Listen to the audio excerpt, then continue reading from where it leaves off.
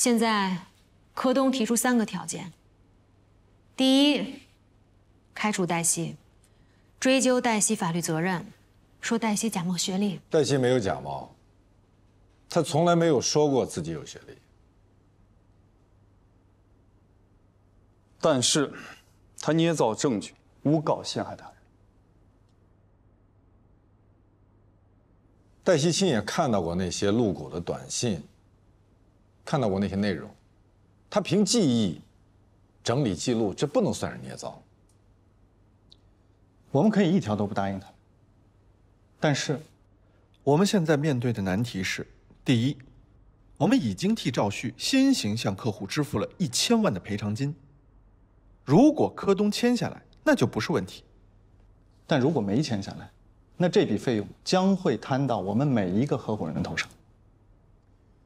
罗宾，当时你可是向我们承诺过的，可是现在没有签下来。文章，现在还不到互相指责的时候。我没有互相指责呀，我现在说的是复盘，复盘的意义就是我们不要再犯以前犯的错。你现在复盘，是在说罗宾错了。罗宾不行，让我们不要再听罗宾的了。我复盘的目的是，我们现在还有补救的机会。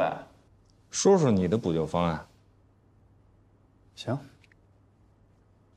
第一，开除黛西，公开谴责；第二，我们给人家开一个公开道歉信；第三，罗宾带队，我们去登门道歉。这都是不可能的。只要我做这个主任，我不会同意的。罗宾，如果你要是好面子的话，你可以你就辞职，这些我们来做。我可以啊，我可以为了我的客户，我在法庭上当着法官的面，还有议法庭的人，我可以给客户鞠躬道歉，说 I'm sorry， 我对不起。难吗？男子汉大丈夫，能屈能伸，这有什么呢？对不对？我不同意罗宾你就辞职。行，那我就这么说吧，我的客户呢，也明着跟我说了，要么咱们锁换头，要么我换锁，要么他换我，就这3个选项。你让我怎么办？你们客户多，我的客户少啊，我的客户可都是跟了我10几年的老关系了，你们也为我考虑考虑吧。那你就带着你的客户走人。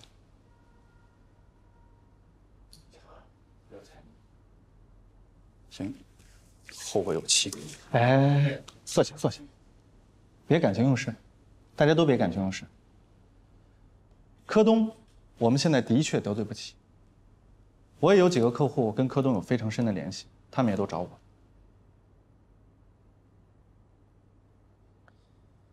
如果说你们觉得我辞职可以保住你们的客户，可以，我可以辞职，但绝不是引咎。我不认为我做错了什么，我不知道诸位为什么要坐在这间屋子里，但是我知道我为什么。如果仅仅是为了赚钱，为了讨好客户，我们完全可以从事利润率、性价比更高的行业。我们为什么要做律师？但是我知道我为什么。我以为，我们之所以选择法律，是因为我们热爱一些不能够用钱买来的东西，比如说公正、是非、对错。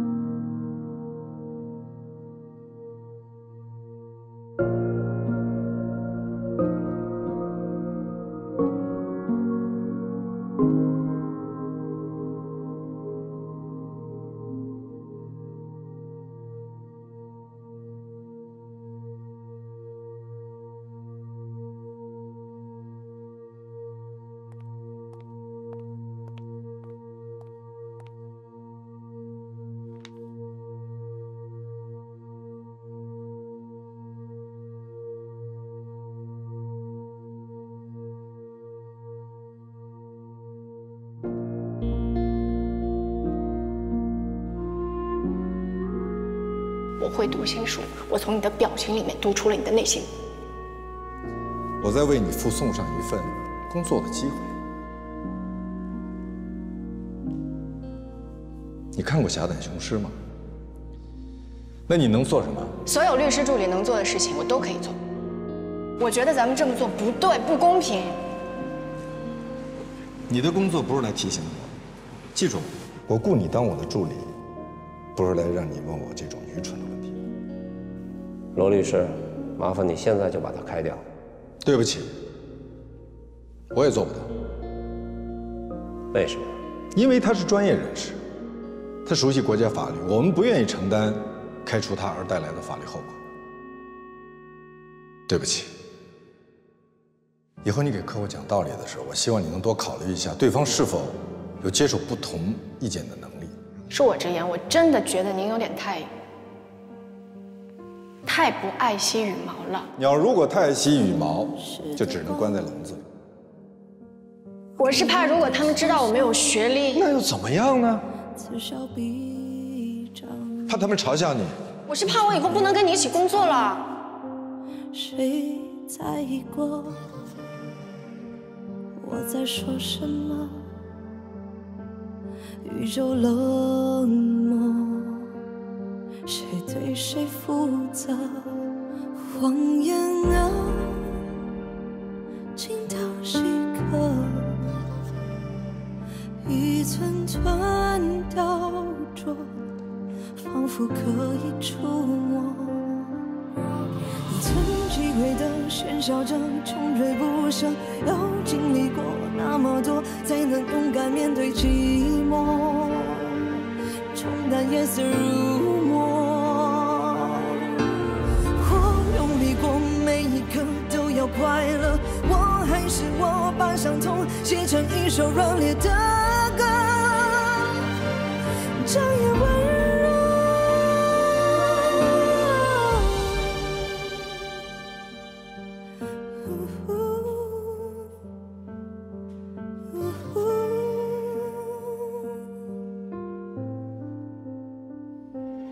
人的脸庞从黑白两张交替闪躲，没人不善良。我失去的和错过的，像无数之歌，考验我的脆弱。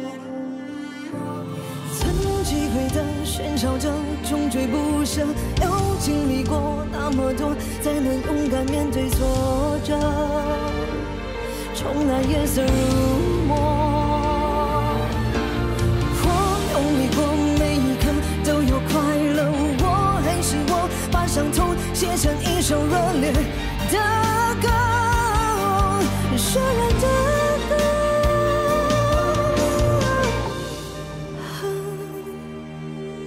世界的温柔，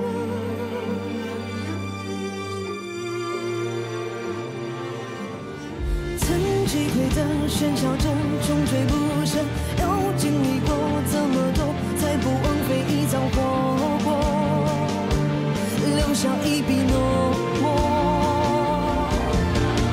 我用力过，每一刻都要快乐，我还是我。把伤痛写成一首热烈的歌，绚烂的歌，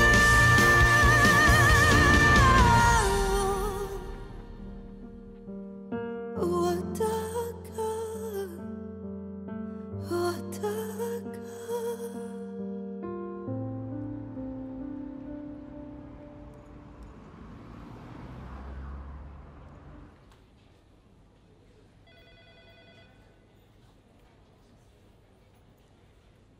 他说什么了？他说，如果他不跟我们解约的话，那么柯东就不会再允许他使用柯东的专利，那样他就会停产。开会吧。这人都没到齐呢，叫一下其他人吧。没有其他人了。他们因为要挽留客户，所以没有时间来开会吗？他们都走了，跟客户走。都走了？他们有竞业协议，我免除了他们的竞业协议。为什么？强扭的瓜不甜，不甜的瓜也比一个瓜都没有强啊！罗宾不喜欢强迫别人。你别总是说罗宾喜欢什么不喜欢什么，行不行？你不要迁怒于丽娜，是我做的决定。一间律所，最重要的资产就是客户和律师啊！你踢掉柯东，这个我表示支持你。我们为此失去了一些胆小如鼠、见利忘义的客户，这我也都支持。但是你免除全所律师的竞业协议，这我就不能理解。我们不管面临多么艰难的局面，我也不要留一群身在曹营心在汉的人。所以你就动了妇人之仁，让我们的队伍都逃走了。如果你想走，我也不拦着。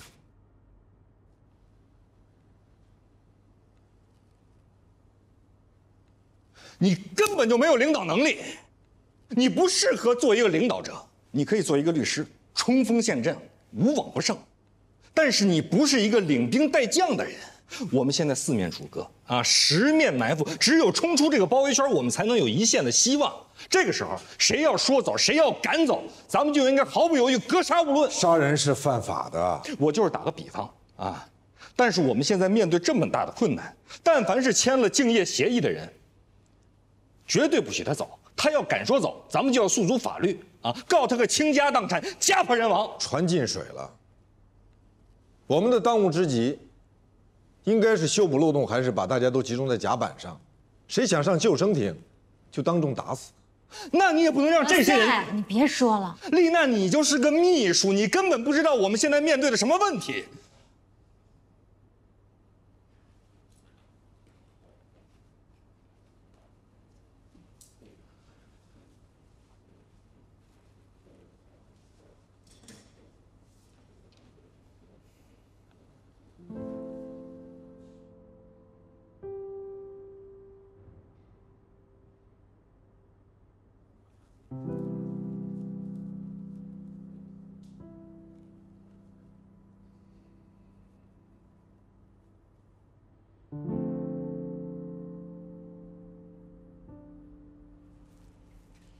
你不用安慰我，我也不是玻璃心。我知道何塞不是故意的。我们会没事的，你相信我。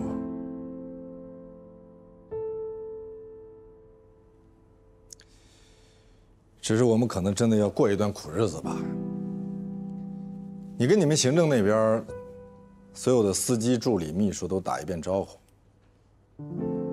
凡是想走的，不要为难他们，让他们走好了。但也同时告诉他们，等我们将来过好了，随时欢迎他们回来。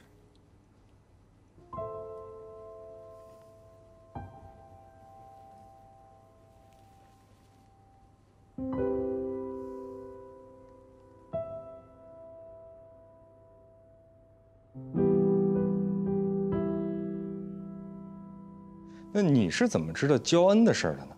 罗宾告诉我的。什么时候告诉你的？他为什么没告诉我啊？他需要我的配合。找我？我找何塞。那你们俩先聊。不，你不用走，反正他什么事情都会跟你说的。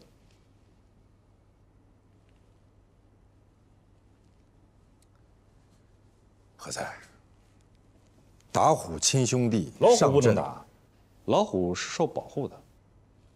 我是比喻，那你就换个比喻。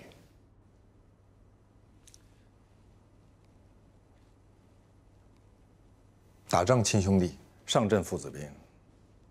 越是这种生死攸关的时刻，我们越是需要如父如兄的战友。我们必须要留下跟我们一条心、信念一致、生死与共的战友，我们才可能杀出重围。我支持罗宾，虽然他让我损失了一大笔钱。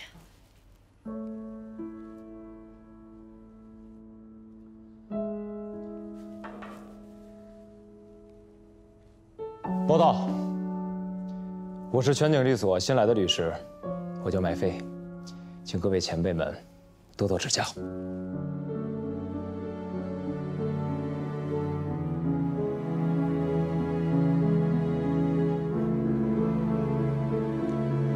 欢迎。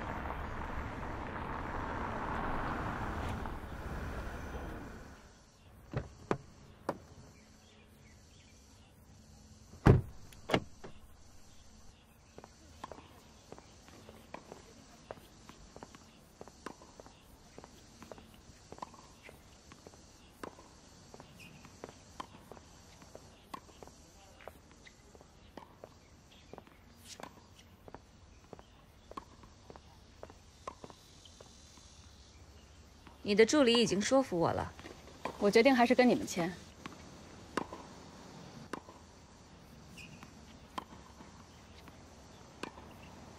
那我真的很想知道，他是怎么说服您的？我们的律师通常是知道我们秘密最多的人，而这些秘密全都是价值连城，所以我必须得找一个人，不管面对多么大的一笔金钱，都能够保持最终的底线。 连我都被说服了。行了，我要回科东开会。你作为我们科东新任的法律顾问，能不能顺便多帮我做一件事啊？当然。给科东大股东的女儿起草一份离婚协议。那您的诉求呢？让焦恩净身出户，有难度吗？我喜欢做有难度的事情。合作愉快。合作愉快。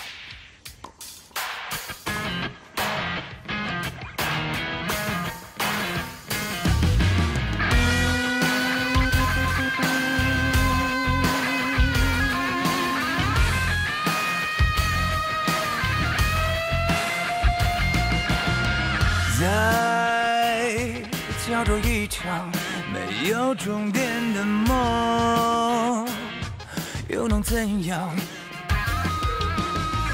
只能够战胜残酷，只能去圈住迷途。他要走的每一步，不犹豫，不彷徨，这夜的星光长什么模样？用善良捍卫原则立场。